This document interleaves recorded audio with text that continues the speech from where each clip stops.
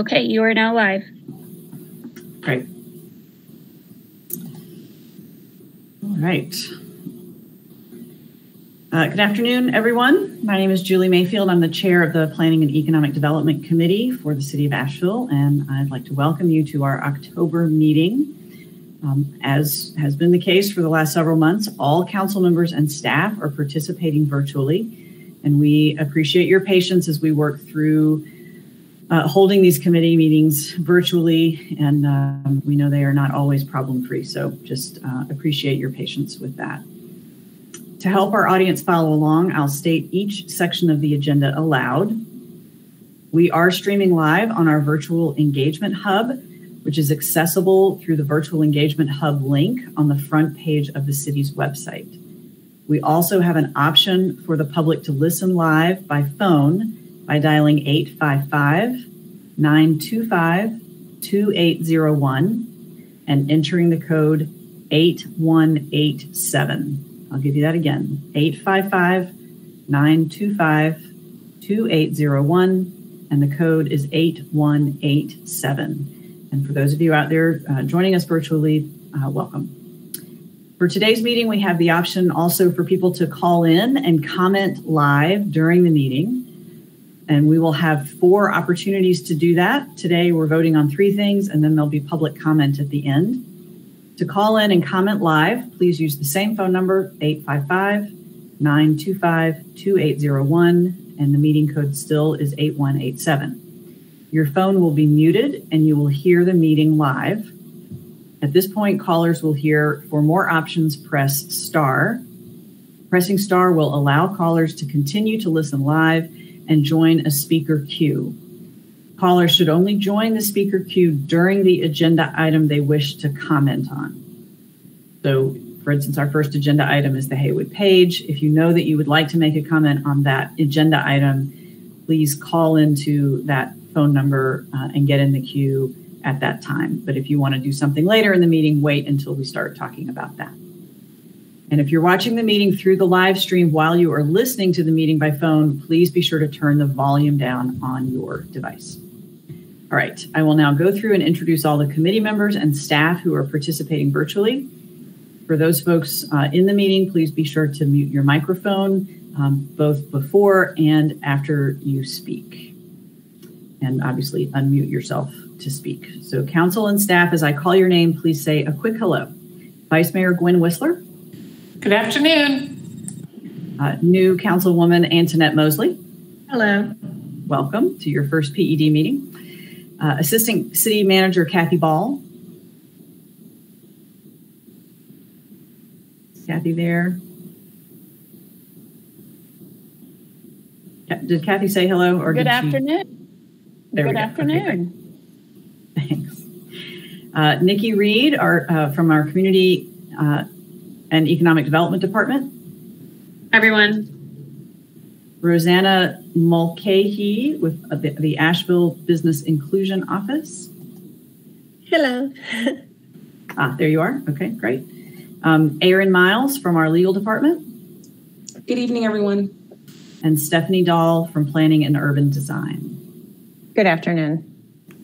All right, we are going to start the agenda. The first item on our agenda is approval of the minutes of our last meeting, which was just Gwen and me. So Gwen, do you have any changes to the minutes or a motion to approve? No, I'll make a motion to approve the minutes as stated. Okay. And Antoinette, I realize you weren't there, but is there a second? A second. Okay. All right. And I'll do a roll call. Vice Mayor Gwen Whistler. Aye. And Antoinette. Aye. And I am also an aye. Great. All right. Our first real agenda item here is the Haywood Page project update. And for this, I am pitching it to Stephanie Dahl. Thank you, Chair Mayfield, and thanks to Councilpersons Mosley and Whistler for taking the time to look at this item today. Just as a quick reminder for some of you and new for some people at home, that the project that we are considering today, or the plan that we are considering today, really had its genesis probably 20 or 30 years ago. However, we were lucky to have some direction and guidance from City Council 4 years ago that resulted in the development of a Haywood and Page vision plan that focused on building consensus in our community.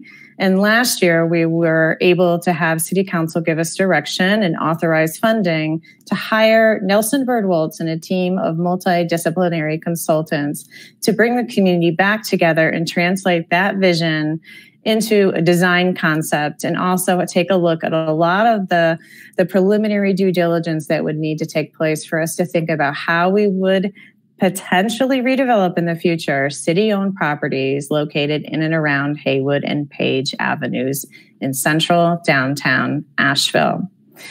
So I wanted to, before I introduce the consultants, just put a couple of things out there that might help clarify what we're looking for today and how we should be viewing as a community this potential concept plan. And the first piece of this is that this plan is just what it says it is, which is a concept plan.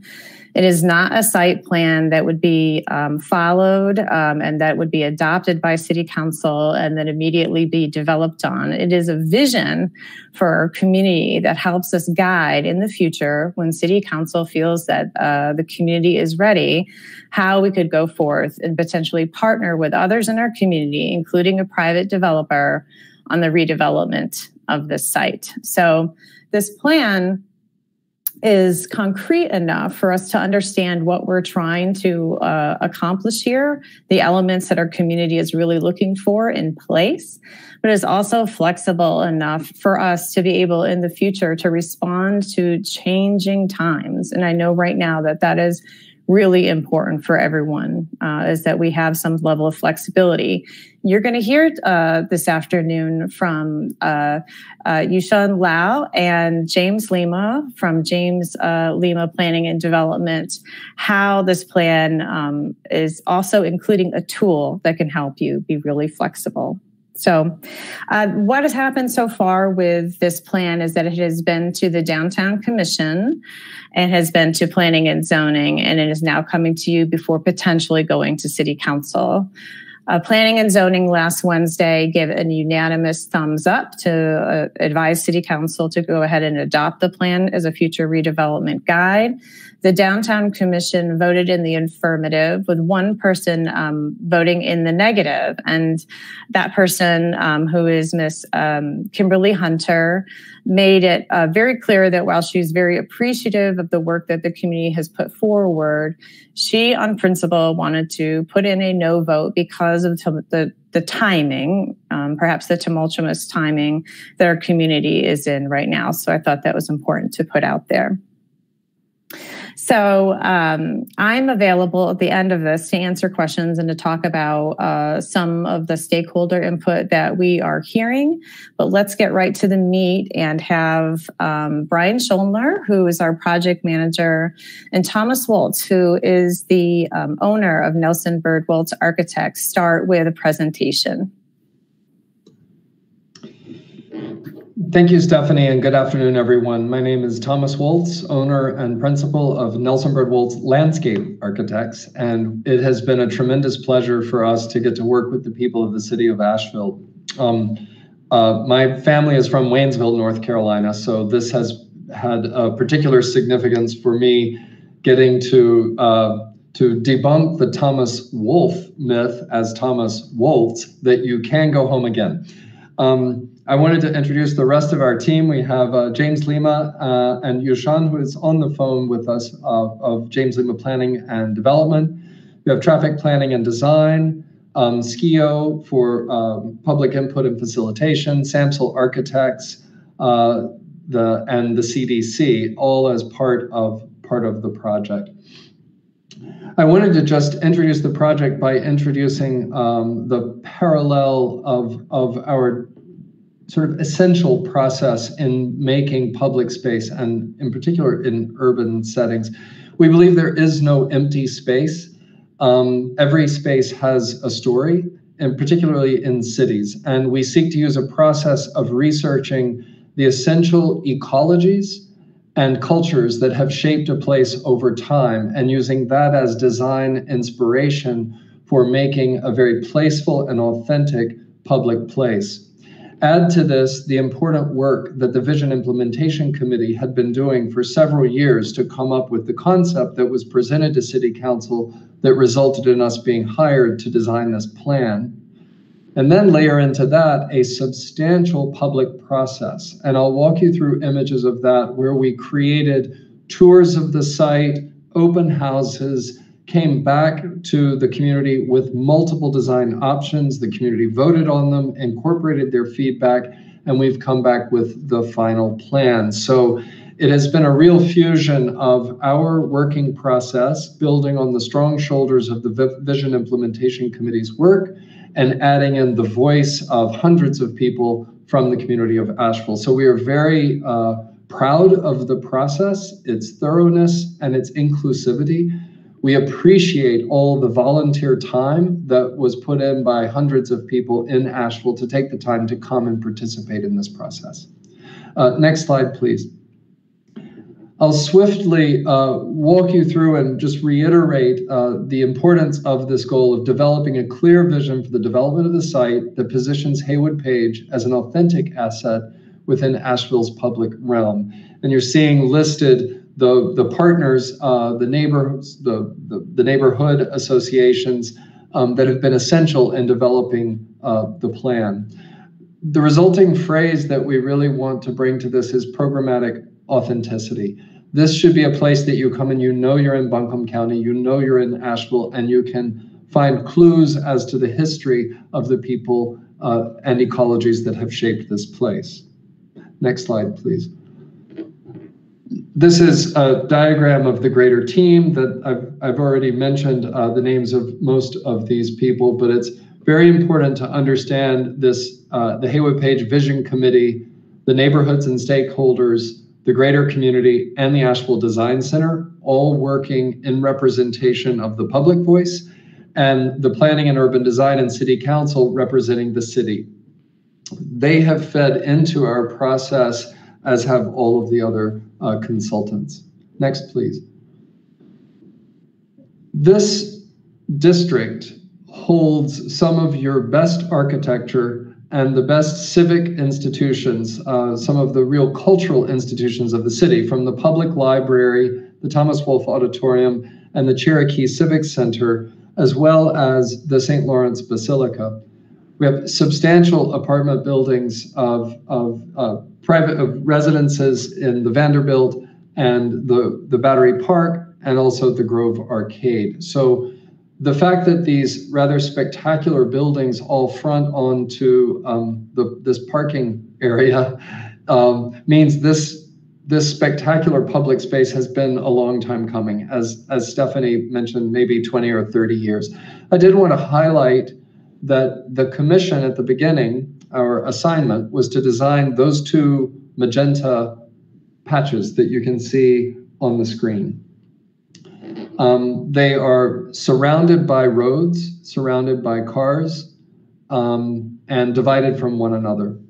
So as we started to develop our design and testing it with our traffic engineering consultants, we thought outside the box, outside the pink box, and started to strategize of how this could really maximize a beautiful urban space for this neighborhood in Asheville. And I'll show you how we went about that. Next, please. Here you're seeing just a quick analysis of what public park spaces are in downtown Asheville. And for a city of 90,000 people, it's not a lot. And when you think of this upper left corner, the Haywood and Page area, being also parking, you feel an almost urgent need for this civic public space to exist. Next, please. I wanted to walk you through the timeline. We were hired almost exactly a year ago, and you're seeing the constant drumbeat of Vision Implementation Committee check-ins, but also the big community engagement sessions, and we have images of those sessions. The first on October 27th of last year, Then we went away, developed multiple design schemes, came back and presented those at engagement session 2, February 17th and 18th. Had terrific turnout those 2 days with lots and lots of input that then made its way into our final design that we presented in July to the Vision Implementation Committee on July 30th. Next, please. As I mentioned earlier, our process is really rooted in a deep appreciation and a deep amount of research into the ecological and cultural history. We believe that these are the things that shape our world, and too often we are unaware of the complicated social, often painful social histories, and the often fragile ecological histories of a site. Buncombe County and Asheville are in one of the biodiversity hotspots of the planet Earth. You have an incredible diversity of geology and horticulture and wildlife. It is really one of the most special places on the planet and one of the most ancient because of the Ordovician orogeny that was the eruption of stone that led to the Appalachian Mountains being the oldest mountain range on the planet Earth, with the French Broad being the 3rd oldest river on the planet. The presence and stewardship of this land by the Cherokee people is something near and dear to my own family and history, and something that we wanted to find a voice for in this project. A kind of connection of culture and history was that this was the Stony Hill. This was about a 78-foot tall rock mountain that was completely leveled to make the Haywood Page site, the Battery Park, and the Grove Arcade. That was a mountain with a resort on the top that was demolished by Grove, leveled the entire site with the promise of a 25-acre park being given back to the city, a promise that never materialized.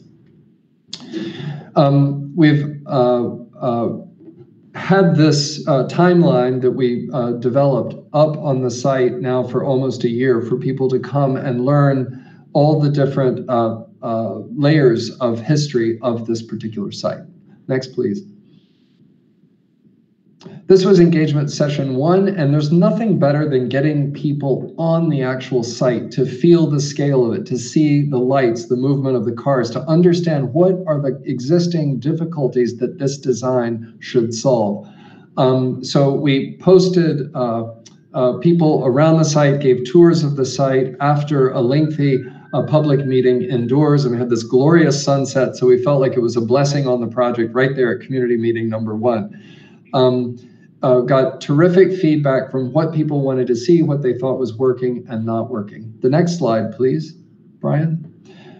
This was an incredible moment of unlocking the potential for this project to go beyond its initial vision. And that was something as simple as seeing the public realm being from building facade to building facade, as opposed to the public realm being what's outlined by streets. So in this sense, the proposed, you're seeing on the right, we're imagining that purple is the public realm with a realigned Haywood going through that, creating much more space in front of the Cherokee Civic Center, in front of the Thomas Wolfe Auditorium, in front of the Pack Library, the Vanderbilt, and St. Lawrence Basilica. On the image on the left, that is your current existing condition, and the roads have just swollen over years and have consumed the civic realm in front of those buildings. So we began a conversation that has not been completed yet, but began a conversation with St. Lawrence Basilica about the potential for adding the parking area that is across the street from them, closest to the site, that would allow us to straighten Page.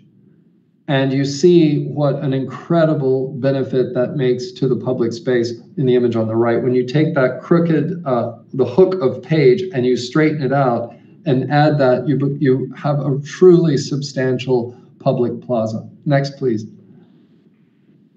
These were our sort of guiding principles. Be a good neighbor. Create a space that is hospitable and welcoming to all, but also feels connected to all of these institutions and facilities that surround the space. Rely on authentic horticulture, and I'll say also masonry and stone from the region so that we communicate the identity of Asheville and Buncombe County ecologically. And then finding the balance was an essential part of this with the public input, knowing the somewhat troubled history of this site and the debates of whether it's fully developed or as park or as architecture. So finding that balance between passive and active public space and how much should be built. This is where the input of James Lima's organization has been extraordinarily helpful and beneficial to our process, because they ran over 60 different models of what space and what building sizes working together would yield the best income for the city of Asheville and create the best improvements overall. So they will be presenting that terrifically empowering model that they very generously have offered to gift to the city of Asheville to continue to use as you look at this project, putting in new and evolving inputs. Next, please. After our second engagement, or preparing for our second engagement meeting, we developed lots of different concepts and sketches. You're seeing in many of them some similar gestures, and that is about creating universal accessibility for everyone into a space that actually straddles, I think it's about 16 or 17 feet of grade change across the site. Next, please. This is showing you how the building resolves that grade change.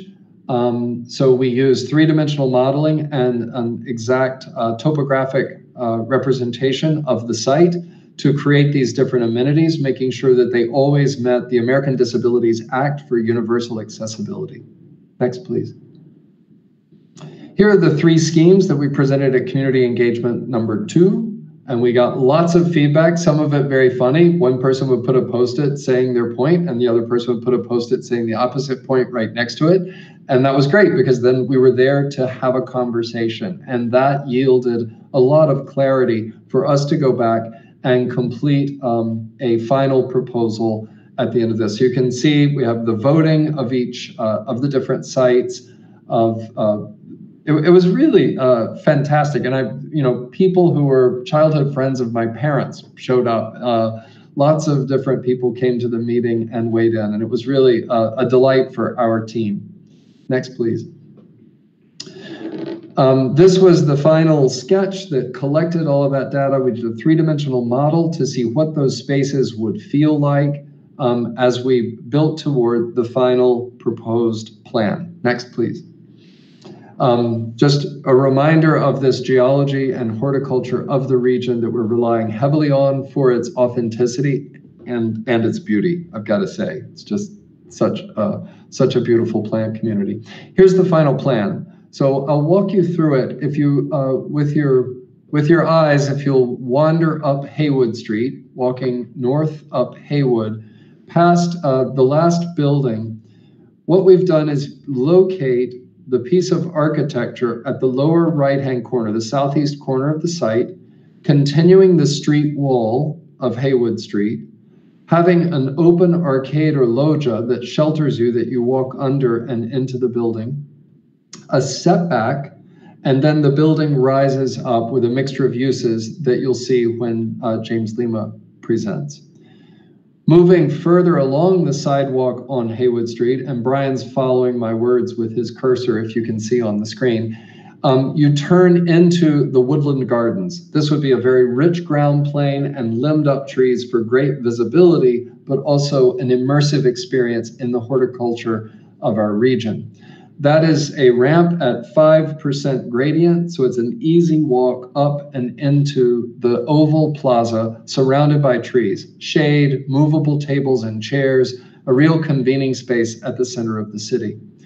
To the south of that oval are large rock outcrops, large boulders that look at the Precambrian granite geology of our site and evoke the Stony Hill. The arc of the street also recaptures the base of what was the Stony Hill that was leveled in the 1920s.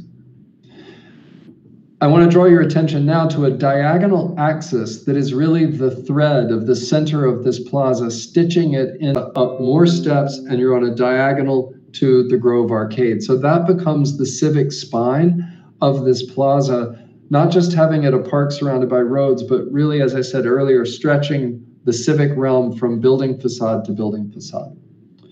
Moving further north, we have a collection of native deciduous azaleas, and then beyond that, the raised beds of the community garden, and above that, the Beacon, which is a contemplative site reminding us of the many cultures and lives that have shaped Asheville, from the Native American people, from the Cherokee Nation, to the first colonial settlement, to the African American community, to the contemporary citizens of today. Just below that is a kiosk that could have restrooms and tools for the garden. Below that, the canopy grove and shade structure, which again is movable chairs under a high grove of shade trees. And then the diagonal plaza that leads you to the building on its upper level. So remember, back where we started at Haywood, you're at the Haywood Street level. Here you're up at Page Street level. As you move along the back side of the building, what now is an alleyway, we have widened to make this shortcut to Page, which is a series of stairs. You have to imagine that the back side of this building has doors, windows, retail. It's very alive. It's not so back of house. Across the street from it is also a covered area that could be for pop-up shops, food trucks, and that sort of thing. We're calling the market stalls. So it brings vibrance to this little gray rectangular plaza that you're seeing on the plan that has the Grove Arcade at a diagonal, the market stalls, and the Park Plaza and new building all flanking it. So the idea is that there's no back of house left. It doesn't feel like an alleyway, but rather, like many others in Asheville, an intriguing, dynamic alley. So that is the full plan. Next slide, please. I'll show you a few images of what this could look like. This is crossing the street from the Cherokee Civic Auditorium and the Thomas Wolfe Auditorium. You come up the steps into the elliptical plaza. The building on the left is not designed. We did this in Photoshop to show maybe the scale of what it could be. A few ideas, though, are precise to the site, like an entry of what could become a public use on the plaza level, the Central Plaza. Next, please.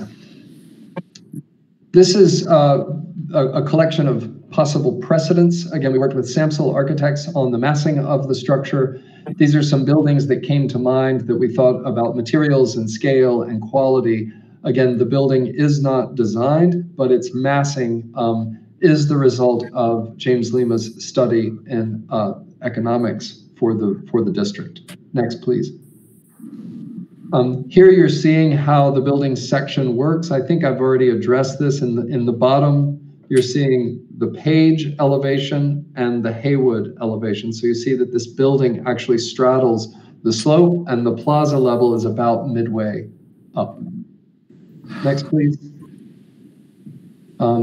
Here, I'll turn it over to Yushan and James to walk us through their quite thorough study of the district and the economic model that they created. Hello, everyone. My name is Yushan Luo. I'm director at James Lima Plan and Development. Our role in the project is to serve as the economic advisor for the design framework. So our overall economic approach for the Haywood Page project is to consider the holistic economic impact of improving the downtown experience. Based on the initial vision plan, we understand that the community has been weighing options of both an open space as well as real estate development on the site. And based on our national experience, we know that development and open space are not a either-or situation.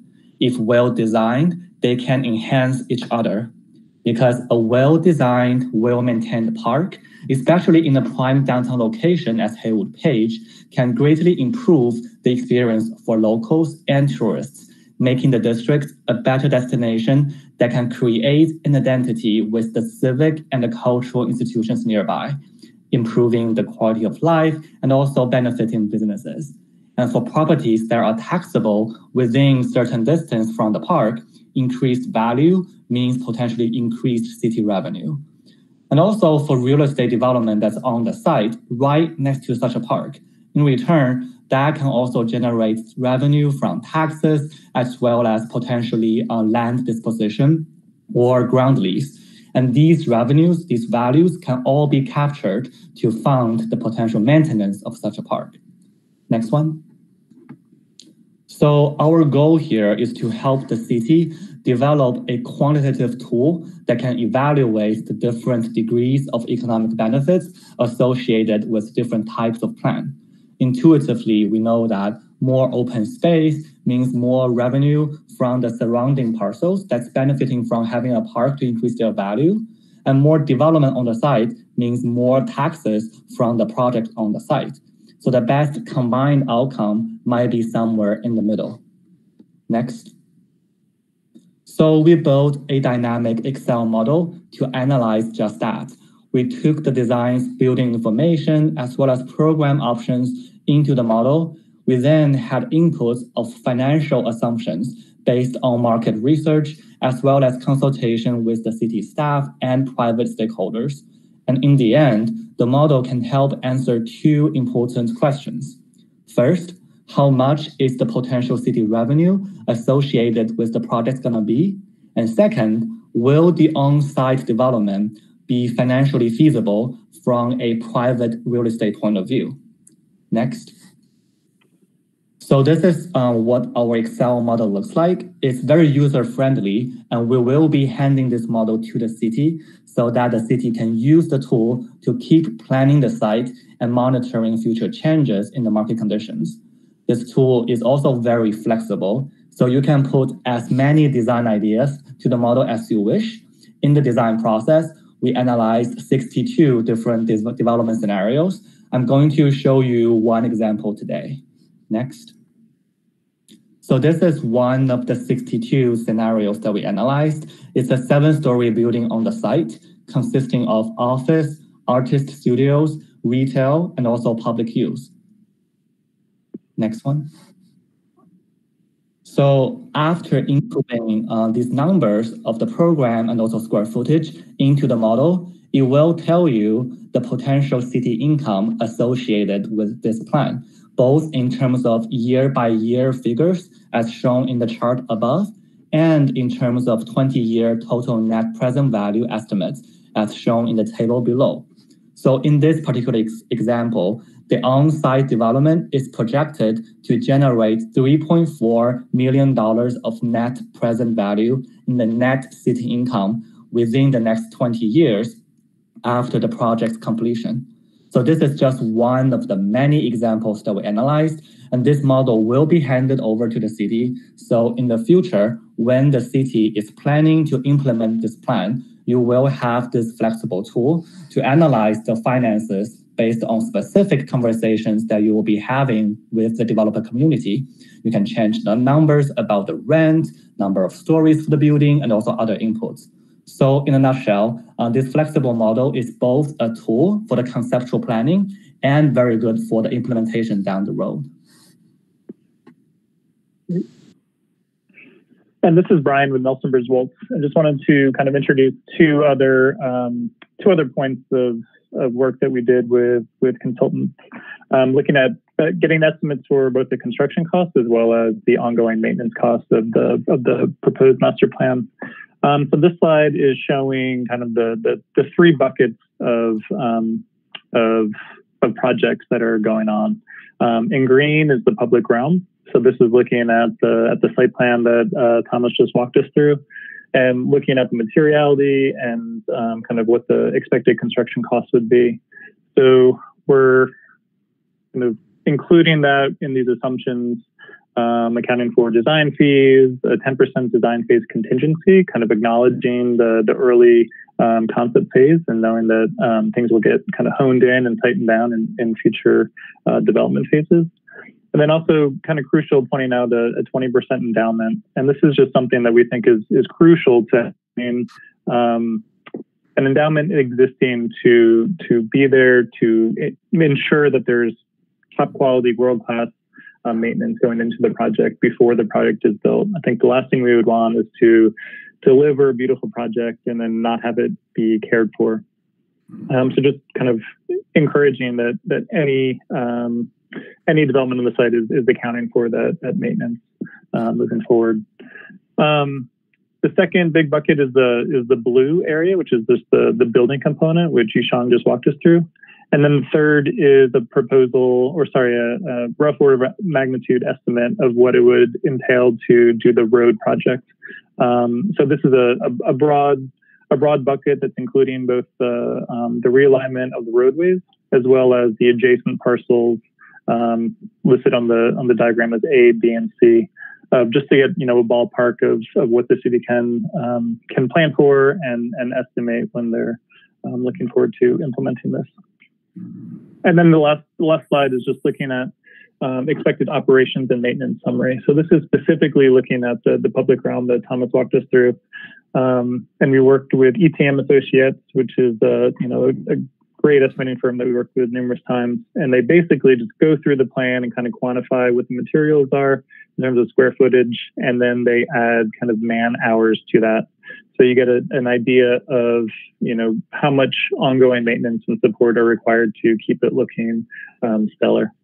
Yeah, so that's the gist. Happy, I guess, Beth, if you have anything to add. Otherwise, happy to take any questions. This is Stephanie. Thank you very much, team. I think it would be great to hear from the chair if she would like questions at this time.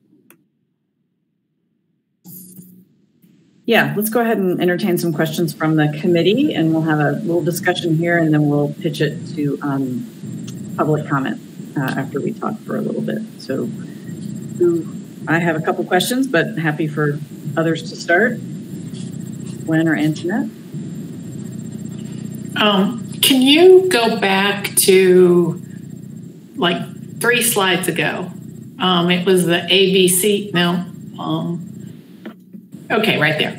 Can you point out to me what's the property that that in this proposal would be acquired from Basilica? I was getting a little confused. That area would be right in this area, as well as the road alignment. So roughly, if you can see my hand circling around, that's this area.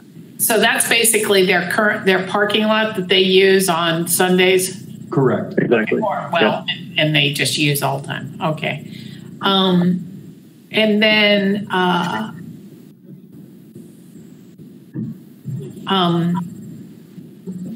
my other question, so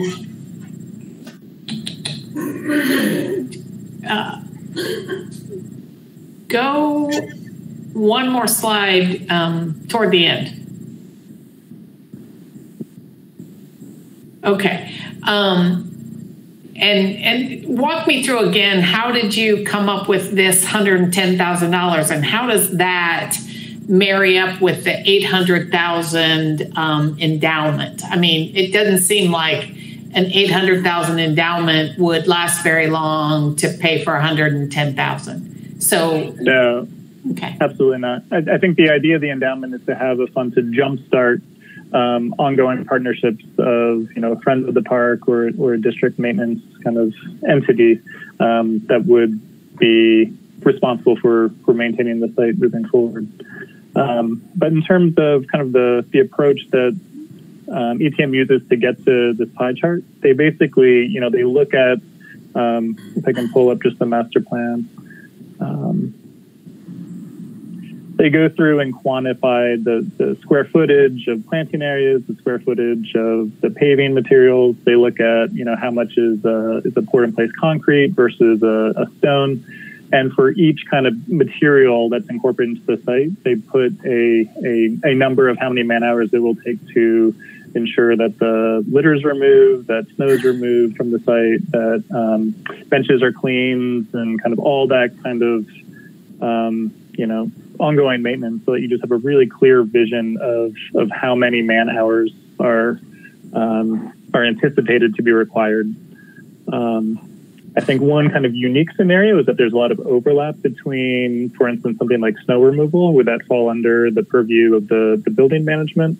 So there's a lot of kind of grayish overlap areas that are unique to this project. But I think more than anything, it just provides a really good kind of starting point of the ballpark estimate that you should kind of have in your mind when you think through opportunities for implementing.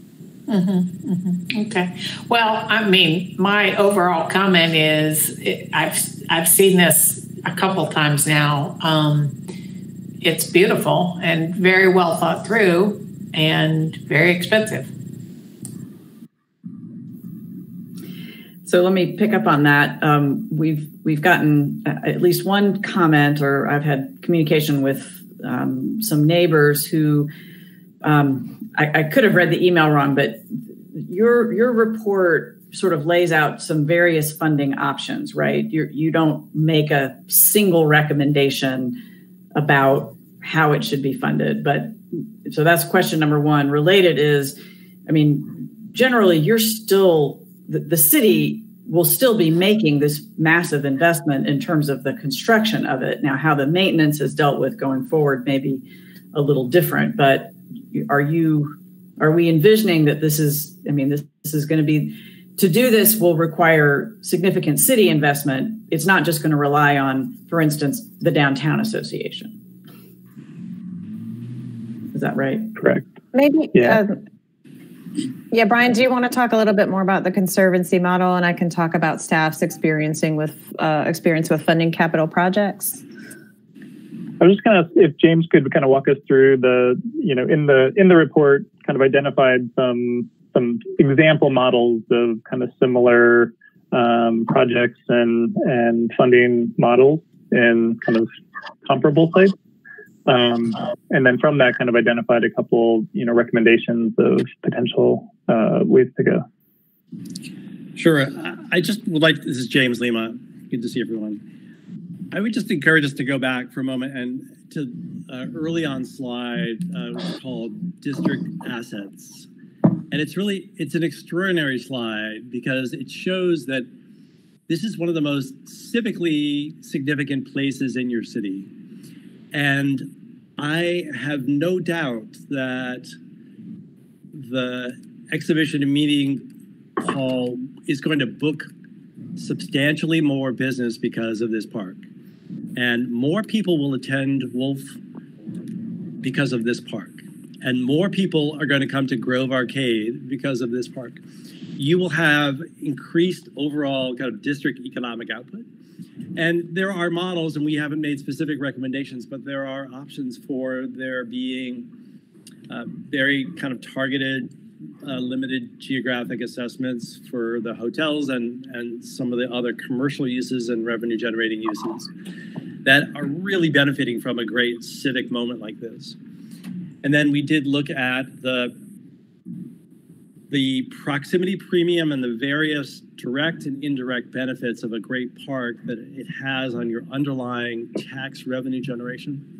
So it is a way to contextualize the need to dedicate funds. That said, we always recommend that there be non-public sources of structural revenue streams to fund operations and management of the park, because we all know what happens to those in government expense budgets. So we really should look at the options for how to create, again, sustained sources of revenue and earned income, including the cafes and some of the commercial revenues that we built into the on-site development that can be dedicated toward M&O. And Yishan, if you want to talk about any other governance and stewardship models, we can. Just to add slightly. So in the report, we do have information about 3 different types of stewardship model: conservancy, business improvement districts, which is like value capture districts that assess additional value to be assigned to the park itself, as well as friends group, which is an easier way of more efficiently organizing volunteer resources so that to share some of those burden of maintenance if wish. So those 3 are laid out, and then we also laid out, like, if you want to pursue one of them, you need to consider these 5 different points going forward. That's great. Thanks. I want to pivot my next question to taking us all back, although the Nelson Bird team, I don't know if any of you were here, but taking us all back to one of the very first public input sessions about this, 3 years ago, maybe, where we were asked to write down not what did we want the space to be, but what did we want to do in this space. And my question is, of the many things that came out of that that session, how many of those things have we been able to incorporate into this design? Can the people of Asheville do what they wanted to do here?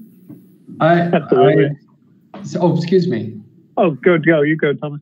I was just going to say, Commissioner Mayfield, it is absolutely my deepest hope that they will recognize their own words in the activities that are offered by this public space. The idea that the architecture would have community use is something that we've put into it. I think we overwhelmingly heard a safe public gathering space with benches and chairs and shade and beauty. I know we definitely heard a lot from the community garden, and we have protected that community garden space and incorporated that into the design.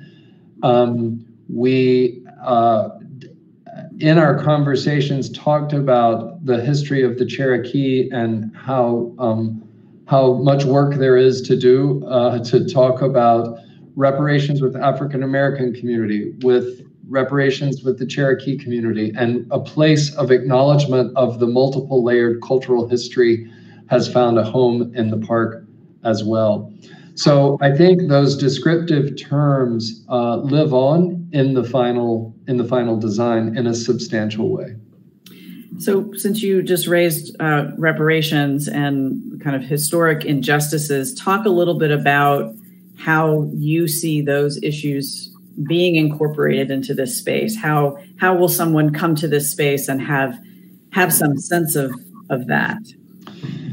The the northwestern corner across from the Basilica, we've allotted a substantial corner there of the park that is intended to not be in the midst of all the circulation, somewhat removed. We aspire to create a sense of contemplation and reflection, and without having designed it in detail, because we have not engaged with the specific community to hear their voice. So it's one of those things, you want to hold space for someone else's story, but not try to design it without them present. There's also the complexity of saying this is something we're going to do, but it hasn't been voted upon and passed council. So what we're really trying to do is hold a space for those conversations to happen as the design moves forward. And the aspiration is that someone would come here and find their voice, their story represented in this public plaza. That's great. Thank you. That's good. Another question that we've heard throughout this process, really, and it has come up again in one of the public comments we received yesterday, is how do we, so I'll preface this by saying, a lot of people are very frustrated at how Pritchard Park gets used, and many would say abused. And there are people in our downtown and our people in our community who feel like Pritchard Park isn't really a public park anymore. Its use has been taken over by a small number of people. These are, I'm saying this, I'm not necessarily agreeing with it. I'm simply relaying, but that there are a lot of folks who don't feel comfortable in Pritchard Park anymore, given sort of the current use of it. So how do we make this a space that is for everyone, including folks who are homeless, including folks who live in $1 million condos? How have you kind of ensured that this design will remain a space that everyone feels comfortable in? Right. I will start with part of an answer, but I think Stephanie Monsendahl might have some comments to add as well. But we're designing public parks across the United States, and this is a constant question. And the public space ends up where people experiencing homelessness find themselves. It's not that the park causes the experience of homelessness, but the public space is the resulting repository or collecting point so often. We try to strike the balance of safety for all through the design, through things like circulation, lighting, not having horticulture that blocks the eye view, the mid-range, but limbing up trees and using lower shrub and perennial ground planes so there's good visibility. Lighting that is not high glare lighting, but more eye level lighting that illuminates the ground plane. So more lights at a lower wattage actually allows you to see better at night rather than big, the kind of blinding parking lot lights that you can see the light, but nothing beyond it. I think one of the things that excites me about this site is the degree of circulation in and around it from the church, from Harrah's, from the Civic Center, from the auditorium. Lots of people live on either side. Further down at Pritchard Park, I don't think there are many people living on that site. And here you have lots of eyes on the street. In the famous words of Jane Jacobs, the health of your community is the eyes on the street, the eyes on the project. So I think this plaza finds itself at the intersection of a lot of movement and activity at this civic heart of Asheville. Unlike the civic buildings where City Hall is, that building is empty by probably 6 o'clock at night. Many of the events unfolding here, evening church events, performances. So the activity of this plaza is stretched much longer into the day. There's no way to assure you that people experiencing homelessness will not come to this park, and it's not our intent to prevent them from ever coming to this park, frankly. We want this to be inclusive for all, but the more all there is, the more balanced it feels, and it's not commandeered by any one population. And then my last question is about the building. So I heard you say, I think, that your vision is that the south side of this building would be not just a plain brick wall or maybe even a plain wall with windows, but that it would have, at least at the ground level, there would be activity. There would be lots of people going through that alleyway. And I'm coming at this question kind of from the point of view if I lived in that adjacent building. I mean, you've just taken away my view of the basilica. You've taken away my view of some of the mountains. What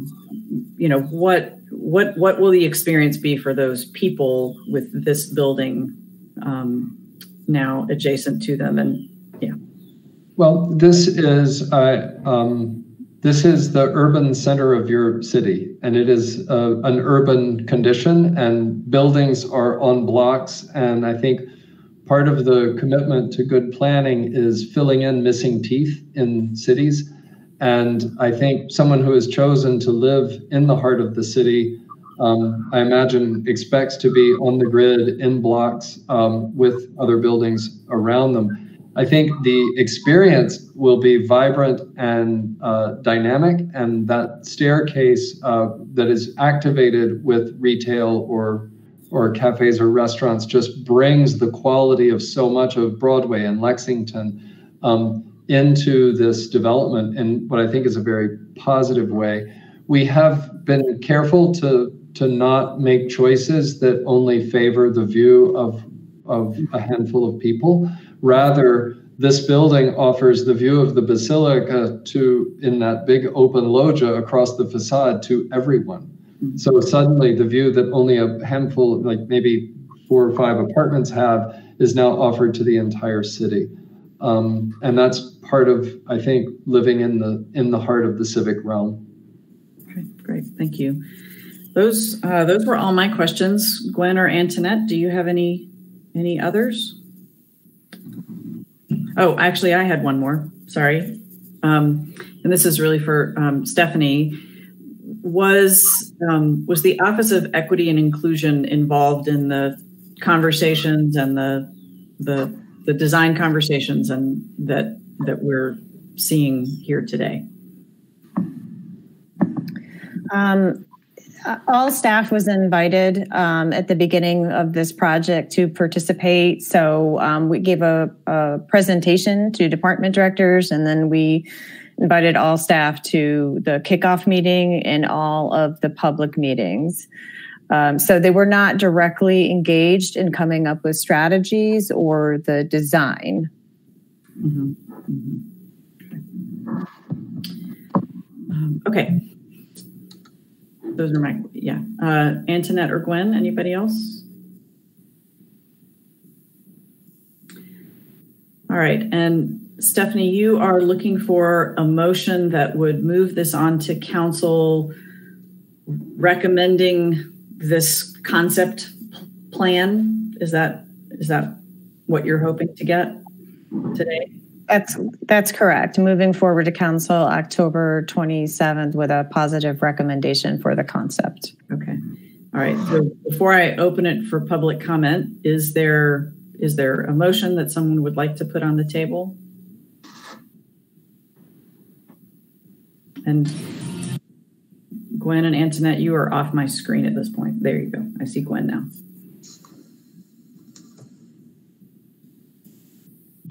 Excuse me 1 second. Stephanie, can you restate the motion you're looking for? The part about the positive recommendation. That was a question for Stephanie or for me? Yes. 1 second. I'm looking for the staff report. So, yeah, we would be asking the Planning and Economic Development Committee to consider voting in the affirmative, a recommendation to council to accept the plan and to consider it on October 27th. The other option for you is, because I know this is the first time for you seeing this in detail, perhaps could be to consider a motion for council to consider the plan at their October 27th meeting. And let me just say, Antoinette, because I did not understand this when I first got on council, that when council accepts something, that does not commit us to actually doing anything. It just basically says, we hired a consultant, we told them what we wanted to do, they've done it, and we are now accepting the results of that work as the sort of the next starting place when we move the conversation forward. Is that kind of an accurate statement? Actually, I would like to posit that while we have done that in the past, what we are going to be looking for at council is for you to adopt the plan. So adopting the plan also doesn't hold you to implementing the plan.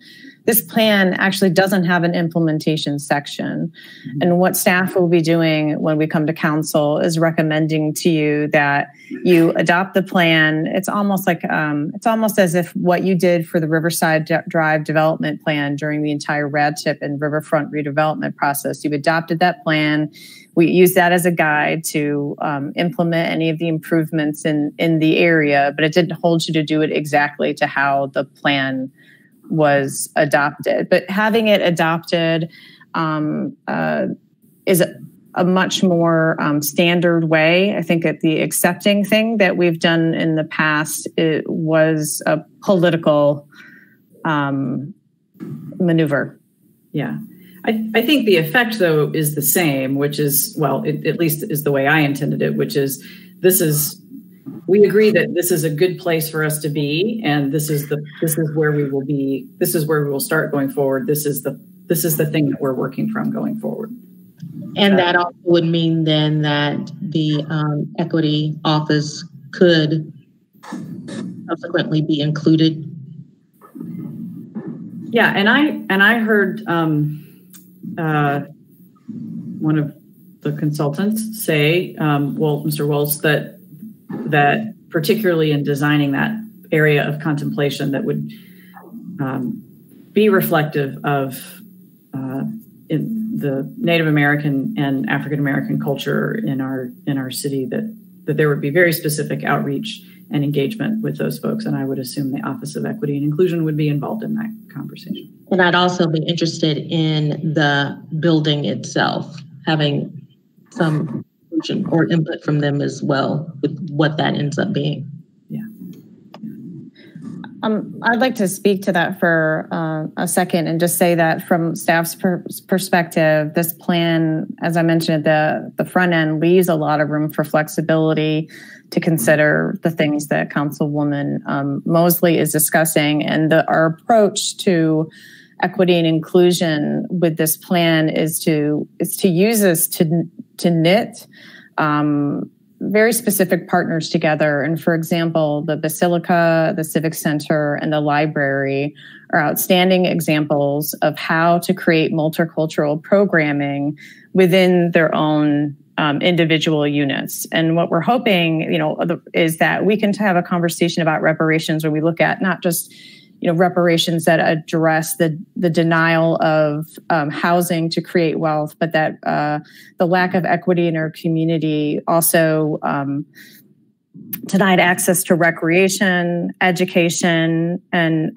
other opportunities that this place, this special place, can help rectify moving forward. So I think we have a huge opportunity here.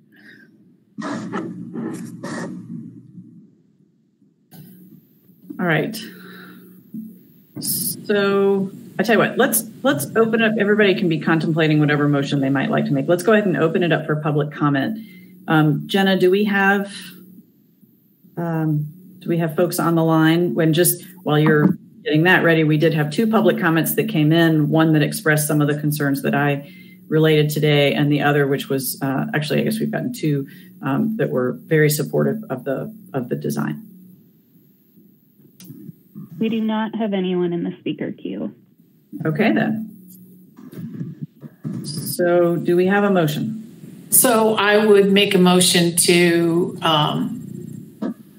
forward this on to council and recommend adoption of this concept with no implementation plan.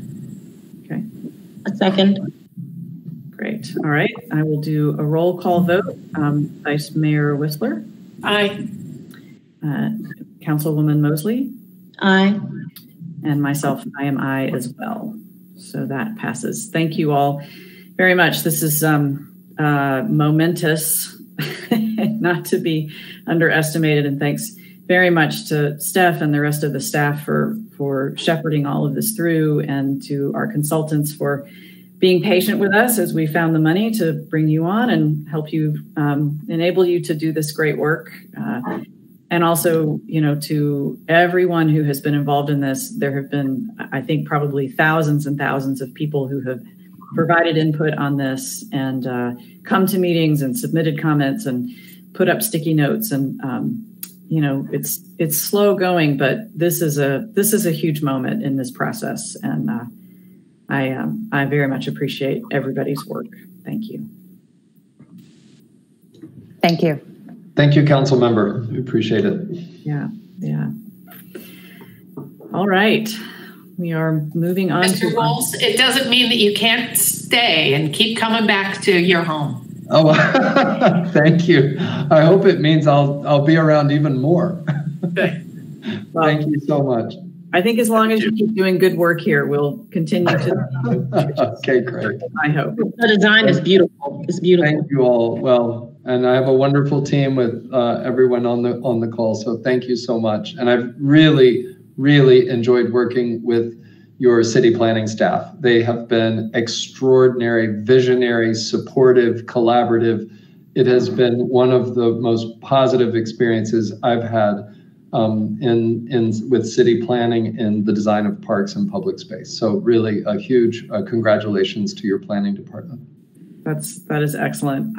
I'm not sure that anyone has ever described working on this site in the glowing terms that you just have. So Well, if it worked, it's because we listen. And I think too many people approach public space with their own agenda and they're not the repository, but then apply their creativity to a response. So that's why I say I really hope people will remember the comments they made and find them manifest someday in this public space. Thank you all very much.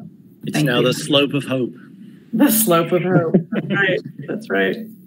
Thanks, everyone. All right. Thank you. Moving on to our next agenda item is our business inclusion policy. And for that, I am going to pitch it to, is it Nikki or whoever's leading it? Sure, I'm happy just to introduce our team. And I'll go ahead and introduce Rosanna Mulcahy. She's our Asheville Business Inclusion Office Manager, and she will be providing a presentation today on the business inclusion policy. So Rosanna, do you need me to run slides or do you have it handled? Will you do the slides? I'm sorry. I can do it. Sure thing. So I think I can do this. So much easier that way. All you have to do is talk.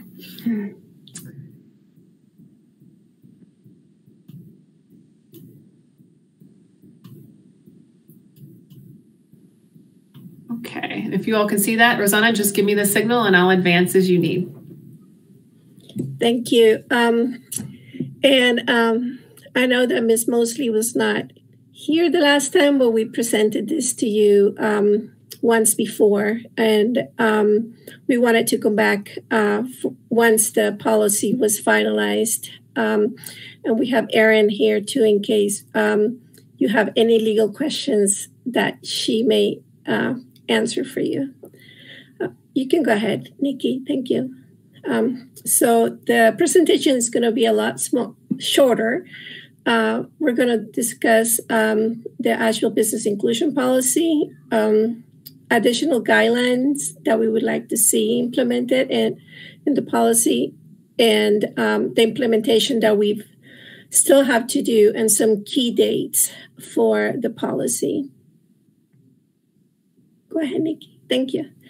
So the main goal for this policy is to enhance competition of our minority women business enterprise. As you know, the disparity study was not very flattering. So we are working to make changes with this policy. So to enhance competition for MWBEs, we are working on creating a database of minority women and small business enterprises that will enhance our awareness and utilization of these businesses in our region. Internal awareness. The Business Inclusion Office will continue to provide support to ensure the growth of our MWSBEs in the Asheville region. We will continue to monitor and report the utilization, creation, and expansion of our MWSBEs. And of course, we are recommending our policy to move from race and gender neutral to a race and gender conscious policy. You can go ahead, Nikki. Thank you. With this new policy, we seek to remediate the discrimination identified by the disparity study. The policy will allow for two types of goal settings based on the available MWSBEs. The policy will also set standards for good faith efforts and expand the definition of lowest responsible. Basically, as part of being responsive, the good faith efforts will be evaluated. The policy includes guidelines for a business database that will consist of available and certified MWSBEs. The policy also defines roles and responsibilities for key city personnel and advocates for other measures to promote inclusion in our city contracting. Go ahead, Nikki. Thank you. Sorry. We also added some best practices and other policy guidance that that other cities that are race and gender conscious follow. So for this policy to be successful, the policy recommends other measures that remove barriers and allow for more opportunities, such as reviewing bonding requirements, reviewing projects and purchases to allow for smaller scope, provide networking opportunities, which we, pre-COVID, we were doing we hope to continue that. Allocate funding and support for Black spaces, such as making spaces, co-working spaces, and incubating spaces. Last year, we hosted a 16-week listening section for our Black-owned businesses, and this was one of the biggest barriers that we came across. And so we want to make sure that if we're creating businesses, if we're providing them with opportunity, that there's a space where they feel welcome, where they can grow their business and engage with other like-minded individuals. And then, of course, allocate funding for the future disparity studies. Go ahead, Nikki. So some key dates. We would like to bring this to council on October 27th. We have some implementation that we've started working on, but we really can't finish or start some of them until the policy gets passed. We need to start certifying businesses to develop that database that we'll be using to identify our available MWSBE firms. We need to start setting goals for participation of our MWBEs. We need to identify upcoming opportunities and bidding opportunities with the city so that we can set those goals. We're already working on internal procedures for city employees to follow, and we need to start training our employees on how to follow these guidelines. There's external work to be done, which is already started, like developing an external manual. The day after the policy passes, if it passes, I'm assuming first time doing this, so I don't know how things go. So we're going to have a press release, and we're going to invite the community to provide feedback on the external manual so that it could be available and it's easy to understand for everyone. And we also want to be able to have the policy be in effect on January 1st, 2021. And this is very important to realize that if we do not have a disparity study finished by November 1st, 2023, we would have to remove any part of the policy that refers to race and gender conscious. So that's the presentation. Questions? I do have a few questions, as I'm sure we all do. So tell me, the city already invests a fair amount of money, now some of it's federal pass-through dollars, CDBG funding, in partner organizations that are also, that we are funding to help create and lift up minority-owned businesses. Mountain BizWorks, Eagle Market Street. Tell me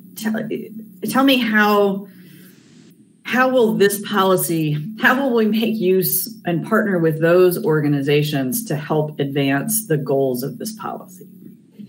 Yeah, absolutely. So one of the things that we have been working with city manager and city manager, Mayor Mannheimer, a few community members is, for example, the co-working spaces or making spaces, just Black-owned spaces. And as we were doing the homework for the spaces, do we need to buy a building, refurbish it, and supply it for the Black community?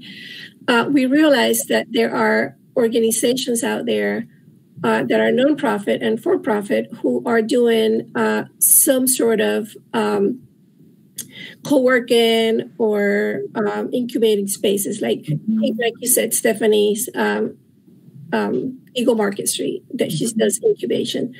And then just not long ago, the coffee shop that the name just went blank. The Grind just opened up, and they're going to be doing some stuff there.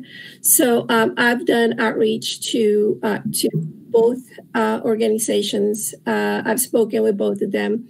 I'm talking with the YMI. I'm trying to speak with Pastor Grant and other organizations that have shown interest in doing stuff like that. So instead of building and taking away opportunity from the existing organizations, like if we don't want to take someone who's going to be doing business with Grind, we don't want to take the business away from Grind, right? We want to be able to support their business in order for that business to grow. So the way we are envisioning that collaboration, and I'm using this specific, the co-working space as an example, we are looking at developing a partnership in which the city provides support for those organizations that are providing some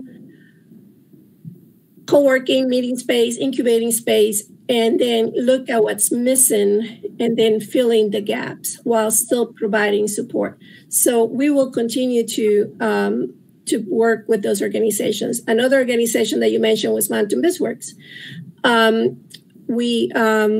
And you mentioned CDBG funds. CDBG funds, and you know this, I'm sorry, but I need to say it, does not only go to our Black communities, it's low to moderate income individuals.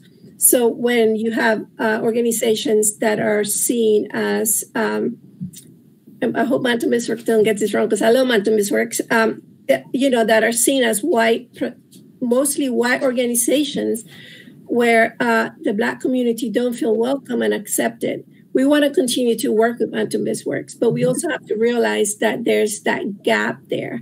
And I know they're working on a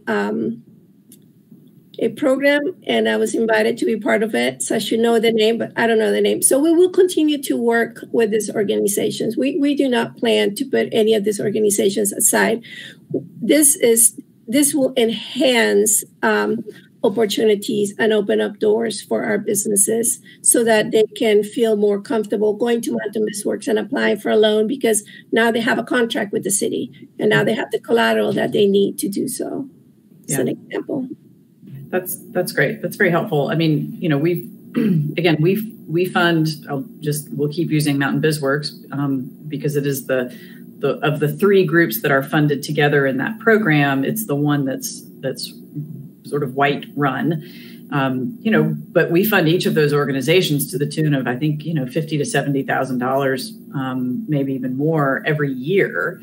And if the intended audience, if the target audience, which is people of color who want to start businesses, are not taking advantage of that to the degree that we need them to, then we need to do some additional work there. And so I don't know what that is, but that would seem important. Another question I have is, so this policy does not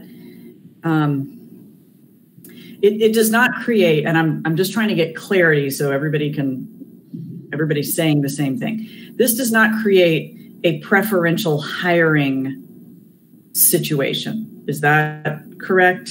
I mean, the way that I read this is the way that we are trying to redress the disparity is to increase the number of minority and women-owned businesses and small business enterprises. We're trying to know more of who those are. We're trying to provide some support for them. We're trying to help them get certified. We are creating a new standard of good faith efforts that contractors need to show us. But I don't read anywhere in the policy. I mean, the policy that still says, I don't have it right in front of me, but the policy still says, lowest responsible bidder. Lowest responsible bidder, race neutral. The policy still says all of that stuff. So just talk a little bit about that. And you're right, Julie, it does not require preferential treatment. What it does is allows us to set specific goals on specific contracts by using the disparity study to give these contractors a list of minority, women, and small business enterprises who are certified with the city that they can use on their contracts. And they have to meet the good faith efforts for each goal that is not met on the contract.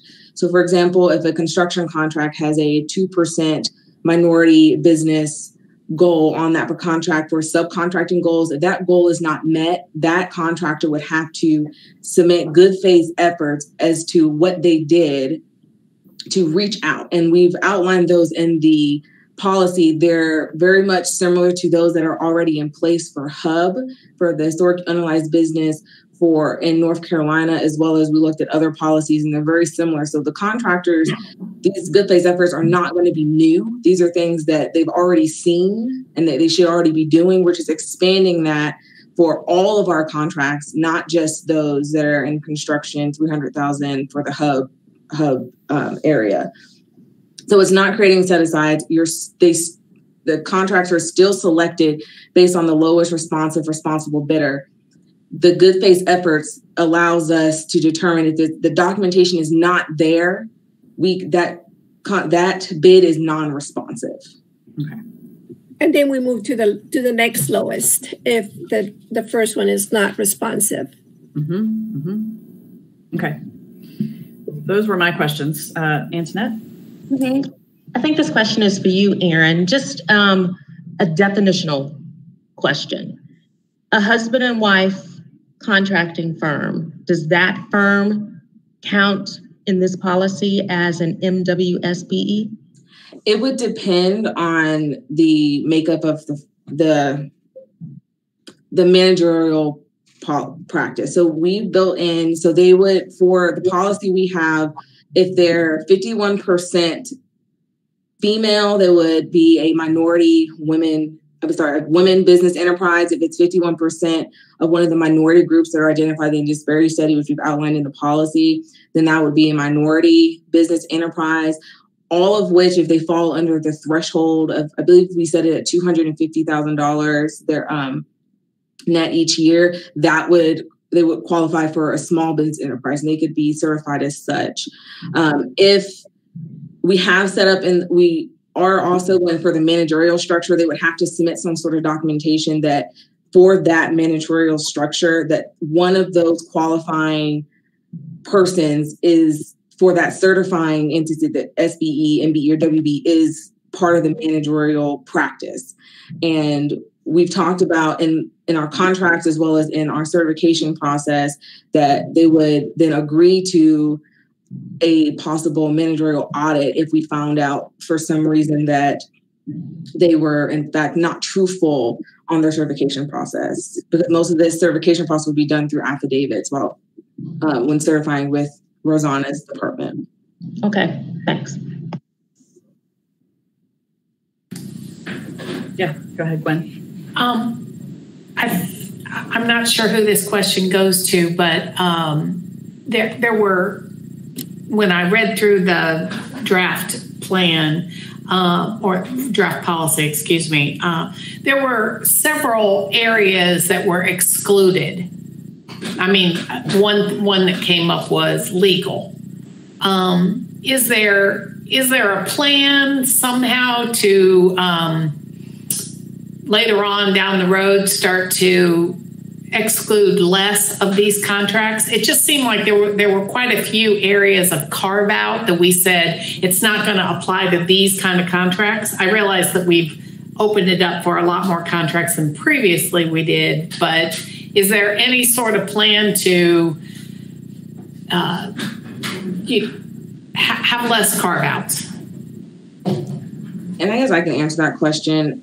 We have not discussed that, but that is an area that we can look into. Like I said, this policy is going to evolve as implementation goes through. So I believe once we get a good procedures and implementation, that would allow us the opportunity to then make sure that we're still consistent with state, federal, and local laws to see where we can limit that list of excluded and exempt contracts going forward. So I definitely think that's an area that we can look into going forward. I'm sure Rosanna and Nikki would agree with that. Okay. And to whom does the business inclusion manager report to? Me, I report to Nikki. To Nikki, and then Nikki reports to Sam. Okay. So, Kathy. Sorry. Thank you. So, just a suggestion or a question, I guess, is why wouldn't this be under the Equity and Inclusion Department? And secondly, given that the ultimate responsibility for this is at the city manager's office, and there's an awful lot in the policy that says the business inclusion manager reports on X, Y, and Z directly to the city manager. I mean, it's sort of a funny, I guess I just organizationally didn't fully understand where this sits. Yeah, I can answer this, and I think we're open to where council wants to go. But I will tell you from the standpoint of folks doing business with the city, that falls in our economic development department. So minority business has always been a part of our economic development department. So trying to engage community members, minority community businesses has always fallen in there with the assistance of trying to engage people. Our Equity and Inclusion Office primarily has been set up to help staff and help the organization in several different departments understand how equity and inclusion fits into all the roles that we do.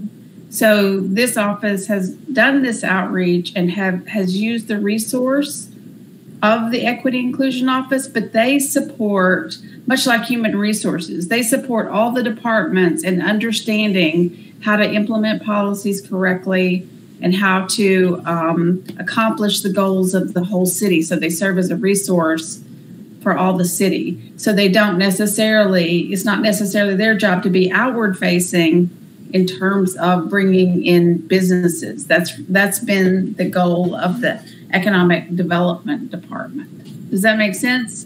But yeah, I see what you're saying, and I see what you're saying, but I think, and maybe this is a bigger conversation, but I think there's an awful lot of people out in the world, and in Asheville, and possibly even council who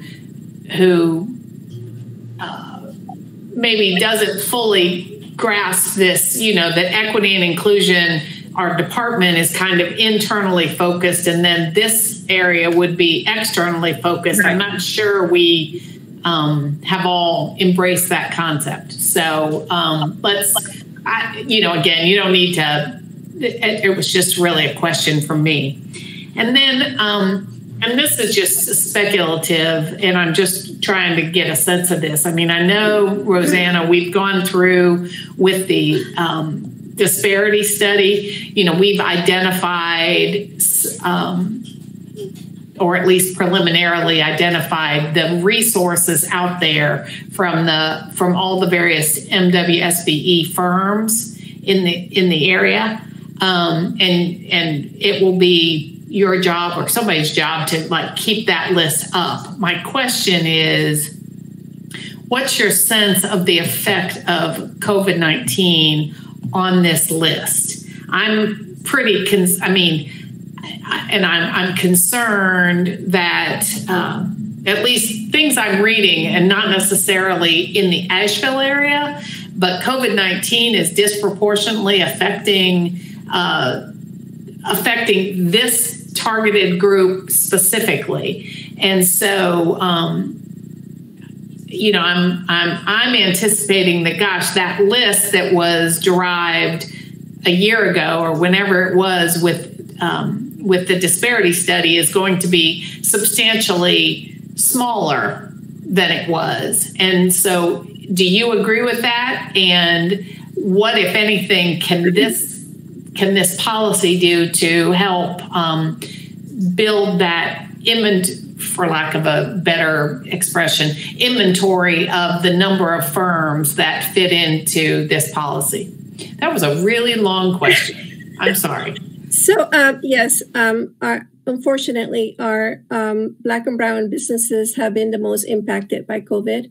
Not only businesses, but also just people. But I'm here to address businesses, right? So the list that we received from the disparity study group, BBC Research, I think it was a list of about less than 400 business. This list included all able, willing, and ready businesses in a 10-county region. And when it came to professional services, it also included Charlotte. So think about like 400 businesses, 10 counties, Charlotte. When you scroll through those businesses, you will find that there were approximately 73 women-owned businesses in that list, about 17 Black-owned businesses. There were 5 Latinos, and I believe there were 5 Asian Americans and Native Americans. So you see this huge list, and there's only this number of businesses. And that I asked them this question: how do you know that a business is able, willing, and ready? What is your criteria? Because able, I mean, it's I guess objective. Willing, I guess, if the person wants to do business with us, and ready. How do you define ready? So to me, that was the main word when I read the disparity study. How do you define ready? So at the time there were so many businesses, but the Asheville community has a wealth of Black-owned businesses that all they need is a little bit of support from us to grow, to expand, to create jobs, to create wealth for their family. And I think that is the inventory that I hope to expand to the point where they're not just able and willing, but they are ready to do the work. So to me, there are businesses out there. We just have to continue to engage them and provide them with what they need. Like I said, we have a wealth of Black-owned businesses that could do this work. They may just need help getting bonded, or they may need help being able to get a prompt payment so that they can pay their employees, so that they're able to finish that contract. So we have a pool to work from. If that was your question, we have a pool to develop, but we have to work and invest in our Black businesses.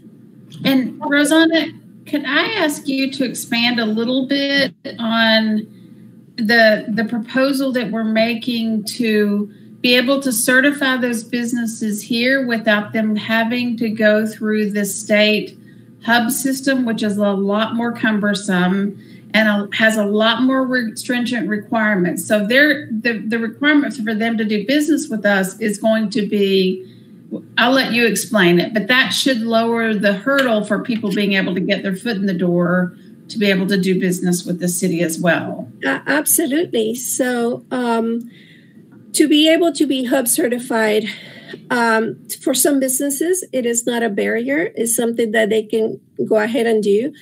One of the things that I usually come across when I try to assist businesses to become certified is, let me see your financials, because Hub office is saying we need to see your financials for the last 2 years. These businesses do not have the capacity to maintain a current QuickBooks or maintain a current balance sheet or income statement.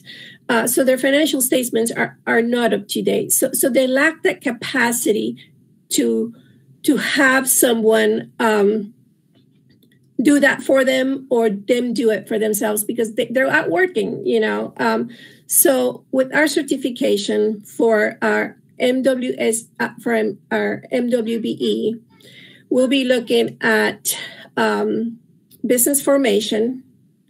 If there's hard for me to say these words, sole proprietorship, we will still accept them, but we will help them become have a legal entity, with the state of North Carolina. We will guide them through that process, but we will accept them as a business. Of course, they have to be Black, Latino, Native American, Asian American. We will accept them. We will certify them, and they have to be living within the 10-county region that the disparity study described. So once they satisfy those things, we will certify them. They will start getting opportunities to contract with the city of Asheville because they have to be certified and they have to be registered with the city of Asheville before they can get that opportunity. So as they're working through with the city of Asheville, gaining contracts, meeting people, gaining experience, we're going to be working with them to get their financials up to date, get their business registered with the state of North Carolina, looking for insurance, looking for all those things. So they're not going to be waiting for an opportunity until they're able to meet all the requirements that the hub office says. So once we are able to get them to where the hub office wants them to be, then they're going to graduate and they're going to move on to the hub office. To Hub Certify or DBE with NC DOT. Those are certifications that require certain things that we are going to not ask for because we understand that the businesses do not have the capacity at this moment to provide us with that stuff. So that's how having our own certification is going to help us grow those businesses so that they can grow and graduate to the hub office. Does that explain, Kathy? I think so. I would ask the council members on the PED committee if that helped at all. I mean, it may have been overkill, but we're just trying to provide support because we know that a lot of those 400 have gone out of business. They've lost, and now we're trying to help rebuild them through this process. And that is why, and the sad part, because they do not have their financials. They may not be, they may be, I shouldn't say this, commingling funds, which should never be done with the business, but they don't know this, right? They did not qualify for PPE, for PPP or any of those government stuff. They didn't qualify for any of those things. And then even like the state grants and loans, they don't qualify for those. Like right now, the hub office has created this amazing program, but you have to be certified with the hub office to be able to qualify. But if the businesses are not ready, once again, they're going to be left out. And we continue to do this by not providing the opportunity or meeting the business where they're at. And I think that this is where the policy is going to be effective. We're meeting the business where they're at and helping them move along. And so, Rosanna, is it, you may have said this, but is it our vision that, for instance, that will be your job to help groups get their financials in order and learn QuickBooks? And I mean, who is physically going to be doing that? And that's a threshold question. And then how do they keep that capacity going forward? I mean, the city is not going to keep the books of hundreds of organizations, but they may not. We have I wouldn't want to keep QuickBooks of my own business. I don't keep QuickBooks of my own business. The city currently has a contract with the Mountain Business Equity Initiative, which was an initiative that started after our 16-week listening session with the Black business community. The city is currently funding this business owners who are also the leaders and are also the people teaching. There's currently a cohort happening. The next cohort which will start at the end of or the middle of December. So we've already put in place, as long as it gets funded year after year, we've already put in place this branch I'm going to call it like a branch of the Asheville Business Inclusion Office that is in charge of providing this technical assistance. And the goal is partnering with, like, for example, if we don't have someone who can dedicate their time to teach QuickBooks, partner with Mountain BizWorks. I'll call Matt. I'll call whoever's there, and I'll be like, hey, could we do a class? We've done that with SBTDC. We've done that with Western Women Business Center. We've done it with Self-Help. And we continue to do that and continue partnering with those agencies that have more resources. But we already have a teaching training branch of the Asheville Business Inclusion Office. Okay, great. Thank you. Other questions, Antoinette or Gwen? All right, and I think you are on this point also looking for a motion to vote to approve and move forward to council. So is there a... Do you want to see if there's any public comment, Julie? I'm sorry, thank you, yes. Yeah, I was going to get the motion on the table first, Gwen. Well, okay. Oh, I'm sorry. Then I will make a motion to approve this policy and forward it to council. But you that's not the way you did it the last time. So I was just... I know. I tried to do it that way last time. It just didn't work. So we have a motion. Is there a second? Well, I'll second that motion. Okay, great. And so, Jenna, do we have anybody on the line for public comment? There's no one in the speaker queue. Okay, great. All right. We have a motion and a second. I'll do a roll call vote. Vice Mayor Whistler. Aye. Councilwoman Mosley. Aye. And I am also aye. So that passes as well. Thank you all. I know this has been a huge effort. Thank you, Nikki, Rosanna, Aaron. Really great. Yeah. Great work. It's a lot. You can tell that it's been a lot of work, and it will be going forward too. But really great strides here. Yep. Hopefully, it's one more move along the equity and inclusion spectrum. Yeah. Great work. All right. Final agenda item, update on the suspension of city urban renewal properties. I think that's the suspension and disposition of, and that is also Nikki. So Nikki, tee this up for us. Great. Hi, committee members. My name is Nikki Reed. I'm the Economic Development Program Director. And so last time that we met with PED, we shared a project that the city is working on to map any of the property that it currently owns that came through urban renewal. And when we discussed that with PED at the last meeting, we talked about identifying the boundaries, just the general overall boundaries of the areas of our city where urban renewal occurred, and then also to identify any property that the city currently owns that it came to own through urban renewal. So we talked about that mapping project, and that work continues and is ongoing. I think at the time, PED also directed staff to come back at the time we called it a moratorium on the sale of city property, but you see we've changed the language just a bit to be clear on what it means and use the word suspension rather than moratorium. That was the advice of legal. So right now we're putting forward a resolution, and we're asking the committee to endorse it, to ask City Council to direct the city manager to suspend the sale of any city property acquired through urban renewal, with the idea being that we're going to look at further policy direction that would ultimately be reviewed by the Reparations Commission on how to align the efforts of the reparations resolution that was passed by council earlier this year and these properties that the city came to own through urban renewal. I think one of the key tenets of that resolution, the reparations resolution, was to acknowledge and seek to amend for the city's role in urban renewal. And so connecting that with the property that it now owns that came through urban renewal was the overarching policy direction there.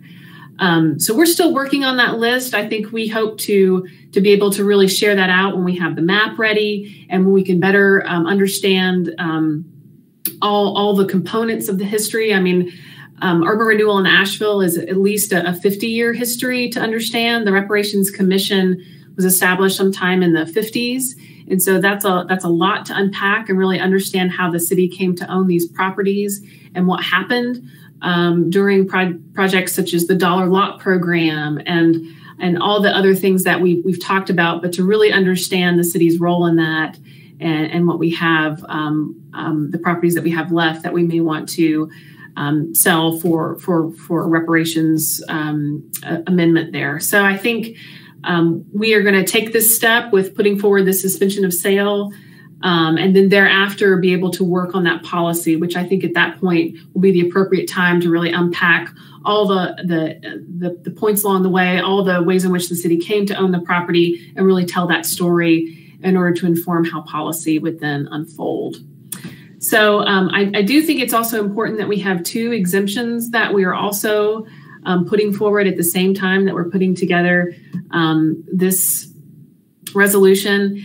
And so those two exemptions are basically property that we already have in the works to be sold. And so the first set of properties was 172 and 174 South Charlotte Street. Those properties are currently under contract to be sold to White Labs. I was looking back at the staff report that we had put forward to City Council at the time, and we did go ahead and map out at the time, this was May of 2019, we had gone ahead and done a survey to show the properties that the city got through urban renewal and the properties that the city had owned previously. It's kind of it's both and in that case for these two properties. There's both property that the city owned previously. There's a historic building there at White Labs, and then there's other properties that the city then later came to own that is now assembled into that large site. So at the time, we did provide council with that information and talked about the fact that any sale of property that's affiliated with urban renewal, those proceeds go into our community development block grant fund. So due to the fact that that's already underway and those properties are under contract, we are asking that an exemption for those properties be included with the forthcoming resolution to council. And then also the city's been looking at a property on Ashland Avenue. It's about a 1 acre site. And we've been reviewing that site for potential affordable housing. And we've drafted the affordable housing policy such that we hope that it aligns with the needs to ensure that affordable housing is equitable in our community. So we're hoping to exempt that property as well, just because those two sites were currently in the works. So that's in essence what we have in the staff report, and that's in essence what we will be sharing with council at the end of the month on the 27th. And so I'm happy to answer any questions and hopefully get I am seeking a recommendation for that approval to council. Okay. Thanks, Nikki. Just a couple of points of clarification or fleshing out those two particular examples that would be exceptions to this. On the White Labs, this agreement to sell was part of an economic development deal that was done like 2 years ago, 3 years ago, before we started having this conversation. Is that right? It's actually about 5 years ago that we initiated with White Labs. So that deal was done in 2015. At the time, it was a lease of the property to White Labs, and the incentive was basically that at the end of the 5-year period, they would be able to purchase it. So basically, it allowed them during that 5-year period to complete their renovation of the property, hire the individuals that are working there now, and then ultimately purchase the property from the city. Okay. So really long before we were having this conversation, because that was actually before everybody was on council except Gwen and Esther. Except Gwen and Esther. So 5 of us were not here then. And then the other, we have been in conversations with the potential partner on that for well over a year and a half. I don't know how, but again, it's not like these conversations just started last month. This has been a long-standing project. Is that right? Correct. We've been looking at that site for quite some time for the creation of affordable housing. And right now looking at targeting lower incomes. And so we're hopeful that that's something that council will consider. But of course, it will be, when we have the proposal fully fleshed out, it will be brought before council to approve. That's right. Yeah. That's right. Okay. Yeah. I just want to make it clear to anybody who's watching that, these are not willy-nilly exemptions. These exemptions are being recommended for very good reasons. I do have a question. Yes, please. As it relates to those properties seeking exemption, what would be the legal ramifications of breaching each of those contracts? Well, I'm not sure. I would need to pull up the current agreement with White Labs. So technically speaking, the property at White Labs, so 172 and 174 South Charlotte Street, that is the only property that is currently under contract. The property on Ashland is not yet formed in any kind of legal agreement. So, and the properties at 172 and 174, White Labs has exercised their option to purchase. So at that point, I would need to go back and look at that real estate contract to determine what a breach would be. But we also have an economic development agreement that sets forth the relationship between the city and White Labs. So that would also need to be reviewed in terms of a breach. So can you go back a little bit and tell me about the property where we're hoping to get affordable housing? You said there is not an agreement yet? Correct. Right. That is correct. We're in conversations right now with an agency who's looking to create affordable housing, just to determine if that's a suitable site for that purpose. But we've really taken no council action at this point, or we have not either discussed it with the HCD yet. Can you give me a little info on the demographic makeup of that company? Yeah. I think what they're looking at is, I think it's a total of something like 41 units, with all units being affordable to incomes at 80% and below, with a special emphasis on lower income individuals at the 30% area median income and below. So much more focused on people who are experiencing chronic homelessness and that demographic. And can you give me demographic info on the developer? Right now, the developer, so it's the Haywood Street Congregation, and the Haywood Street Congregation is located there on Patton Avenue. Brian Combs is the lead pastor there, and he's been having those conversations about that property. Okay. Yeah, and again, this is the Haywood Street Congregation has been trying to find a property to build housing for their community for, well, I've been in conversations with them about it for at least 3 years, if not longer. They were hoping to do it on their property, across from their property, and then now this, the property the property down the street from Ashland. So they are trying to build housing for their community. Yeah, I'm familiar with them. Thanks for that. Yeah. Yeah, I mean, Nikki, what the proposal that I saw is 20 units at or below 20% AMI, 8 units at or below 60% AMI, and 14 units at or below 80% AMI. And that totals that's the total unit. So I mean, the vast majority is way below 80%. And I would say the other thing is that, you know, sorry, Nikki. There are multiple funding partners that are going to be coming into this, not just the city, and depending on how much the other partners put on the table, that amount, you know, the number of units available at lower incomes could come down. Is that, Kathy, is that fair to say? Yes. So anytime we say at 80%, that's 61 or 60.1 up to 80. So it's a range. I think sometimes we say 80% and people think it's 80%, or we say 60%, but it's anybody between the range of the next lowest level.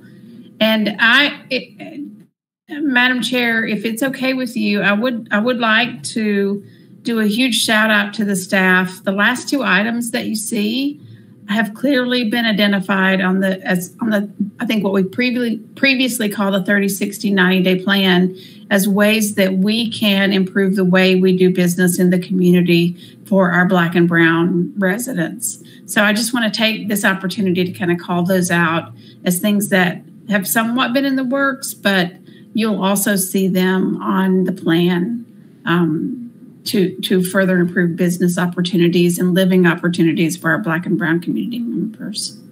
Great. Thank you, Kathy. Other questions for Nikki from the committee? Okay. Do we have a motion, and then we'll go to public comment?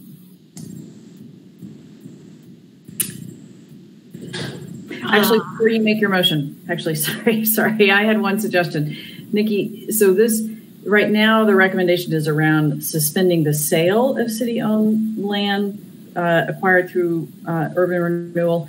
What do you also think about the sort of, I don't know how to say this, but like, the city could decide, well, we're going to put a fire station here, or we're going, we could make decisions to use the land in a way that we're not selling the land, but we're sealing the fate of the land, so to speak. So what would it be? Would it be opening it up enormously broadly to include both we won't sell and we won't sort of, permanently fix the future of, I don't know, however you'd say that. Yeah.